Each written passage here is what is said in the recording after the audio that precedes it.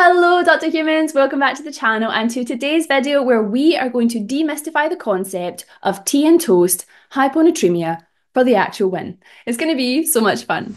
Now, if you have found hyponatremia to be a nemesis topic along your doctor journey, you are not alone. And I've recently cracked the code to teaching this topic so you can actually understand it. And so if you want to get your hands on that tutorial, then this is available inside the Reno for the Written program, which you can now unlock on our new monthly subscription over on the website. It's all very exciting. It's an absolute blast, and I'll leave a link to that below.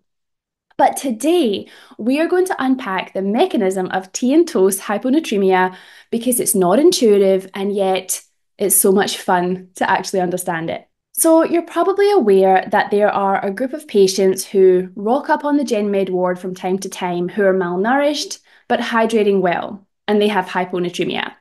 It might be a tea and toast hyponatremia, where usually you have a wee old person who's literally just drinking tea and having toast and not much else in their diet. But the same concept applies to people who are abusing alcohol, particularly those who are drinking a lot of beer but aren't really nourishing themselves otherwise. So these two groups of people are at risk of hyponatremia for the same reasons. And the reason this happens is fascinating. This happens because they're so malnourished that they don't have enough solute in their urine to entice water to leave the body.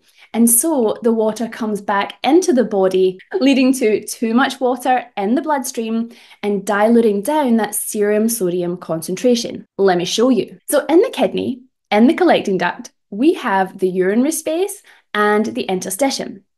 And in the interstitium, there are lots of solutes deliberately placed there, trying to entice water back into the body from the urine. And water is magnetized to this solute. It simply cannot resist. And so here, water in the collecting duct will move towards the solute in the interstitium via water channels known as aquaporins along its concentration gradient. But what's also true is that in a person with a normal diet, we also have some solute in the urinary space, which will keep this concentration gradient in check, holding some of that water back in the urine.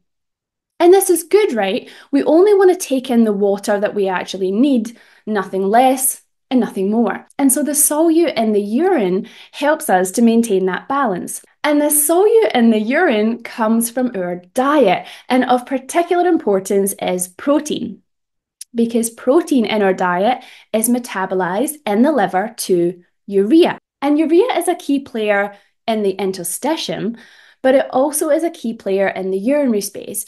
And of course, there are various other salts in the urine too.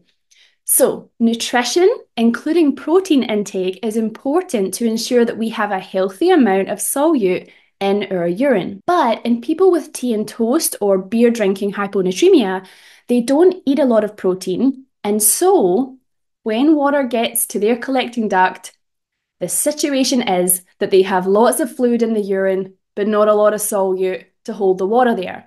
So when water sees that juicy concentration gradient in the interstitium, it will move towards it enthusiastically and come back into the body. So now there's more water coming back into the body than is normal or required. This extra water in the bloodstream is going to dilute the blood and the sodium concentration will fall. And you can clinch this diagnosis based on history and excluding other causes of hyponatremia in the usual way, which we fully explore inside that sodium tutorial that I mentioned earlier. So be sure to check that out.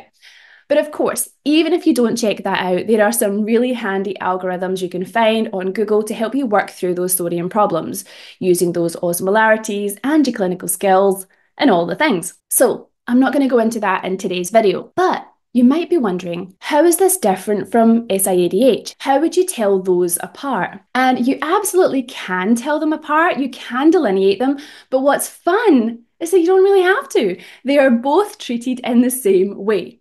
Both of these involve too much water coming back into the body.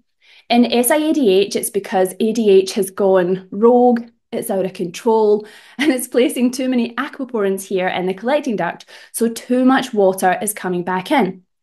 Whilst in tea and toast hyponatremia, the ADH is completely fine. The amount of aquaporins is completely normal. But there's all this water coming back in because water is not being held in the urinary space by urine solutes. But regardless, because both of these involve too much water coming back into the body, fluid restriction is going to be helpful. And in tea and toast hyponatremia, they also benefit from a dietitian coming along to increase that protein in their diet. That will absolutely help. And so, although you don't really need to be able to tell them apart to make things better for the patient, if you wanted to get real technical about it, the answer is in the urine versus the serum osmolalities. Let's go there. Osmolality meaning the solute over the water in a solution. It's just a ratio. In SIADH, there's too much water coming back into the plasma, whilst the urine will be more concentrated, right? Because we've sucked all the water out of it. So serum osmolality is going to be less than urine osmolality. But in tea and toast situations, there is too much water coming back into the plasma because the urine doesn't have a lot of solutes in it. And so here, the urine osmolality is less than the serum osmolality. Too easy. And because we know the actual mechanisms, we can work this out from first principles. And that is also satisfying. And something else that will make so much sense is the use of salt tablets or urea tablets in the treatment of hyponatremia. The whole idea here is to increase the amount of solute in the urine to draw water out of the body. It's all coming together. How cool is that? And again, you can use this in either situation. You can use salt tablets and urea tablets in someone with SIADH, or you can use it in someone with tea and toast hyponatremia, right? Both of those situations will benefit from more solute in the urine, drawing that water out of the body. So, too easy. But now you know why you're putting it on the drug chart. So that was tea and toast hyponatremia. Thank you so much for joining me. And of course, if you do want to get your hands on that sodium tutorial in full, then head on over to our website and join our brand new monthly membership. It's complex made simple, and it will save you so much time compared to learning these tricky topics in the usual ways. And I would love to see you there. And otherwise, stay tuned here on YouTube for some more high yield learning. Bye!